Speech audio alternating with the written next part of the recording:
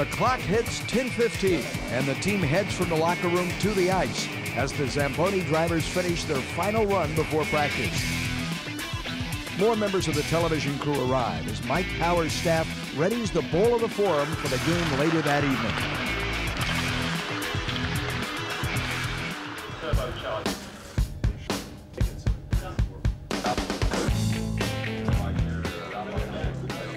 Practice is over, and the players gather in the lunchroom for a bite to eat. And after taking time to sign autographs, they head home for some rest for their game that night against Carolina.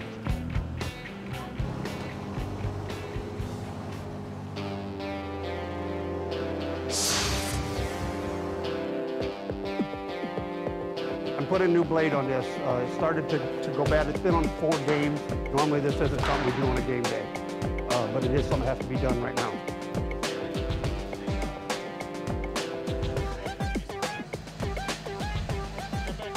Let it get too cold and it gets too brittle and too snowy, so we're going to try to keep some heat in it. And just basically it's a maintenance that we do throughout game day.